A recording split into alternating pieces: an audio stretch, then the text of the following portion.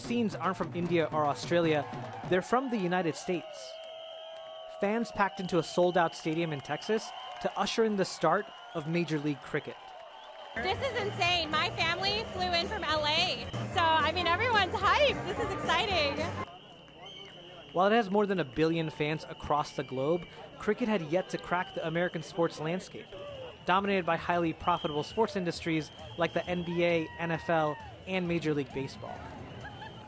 Organizers for Major League Cricket are hoping to change that with a 6-team 2020 tournament currently being played in North Carolina and here in Texas. As soon as the people start to understand how the game is played, I don't see why it wouldn't catch on. It's a very catchy kind of game. It's high-paced and a lot of action all the time. Calvin Savage moved to the U.S. from South Africa 18 months ago and was drafted to play for the Texas Super Kings this season. A couple years ago, I never ever thought there would be cricket in America, let alone me getting to play cricket in America. While the stated long-term goal is to invest in American players, those involved in the league say the addition of big stars from overseas will help bring in the fans. Stephen Fleming once captained New Zealand. He now coaches the Texas Super Kings. Well, it will take some time, but to have tournaments like this with the best players in the world, with some of the best franchises, is a great way to start.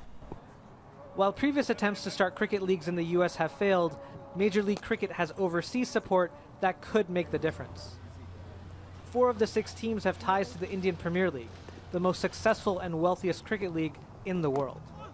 Major League Cricket's financial backers are pumping $120 million into the league, mostly on players and cricket stadiums like this one, which just a few years ago used to be a baseball field.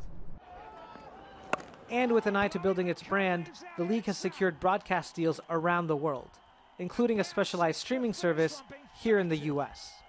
Cricket comes to a very hungry set of South Asians and Commonwealth people here today, but that's just the beginning.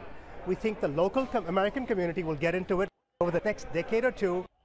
But it seems there are already a few cricket converts in the crowd for the first game. I got one buddy with me who didn't know anything about cricket, but he's having a good time so far. A high offense game. If anything can appeal to Americans, it would be T20. The American cricket experiment may be a long-term investment, but here in Dallas at least, Major League Cricket has started off with a bang.